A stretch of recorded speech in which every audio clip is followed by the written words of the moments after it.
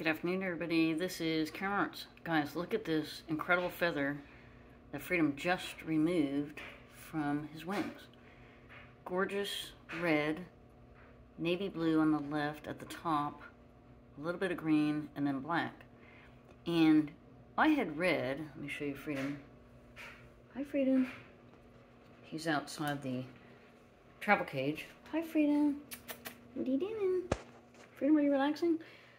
I had to hurry up and take the feather from him because he loves to chew on the quills and he'll ruin the feather, and I save every feather of Freedom's. Hi, Freedom. This is a good boy. So I had the blinds shut for a little bit because the sun comes in so strong. Hey, Freedom. That, you know, Parrot's not going to know to look away from the sun. And Freedom's got... You can see I need a Windex. Okay, we got the sun is setting now. We got the cypress trees out there.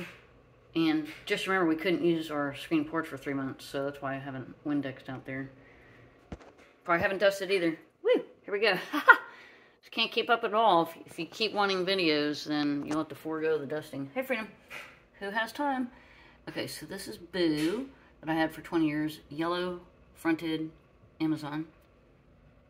And there's, now that's Freedom standing on the bed that was in Hilton Head.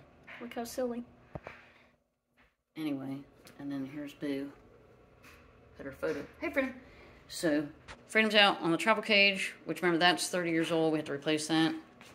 And I just haven't found the right cage with the right amount of height. And they just don't make cages like this anymore. It's a wrought iron cage. No, I made that up. It's a probably aluminum metal, but it only weighs 9 pounds. And all these newer cages are darker, and I want Freedom to be able to see out. And when we go walking around Lake Eola and stuff like that, people like to pet him. Hey, Freedom. Okay, Freedom, we're signing off with the Parrot. All right, have a great night.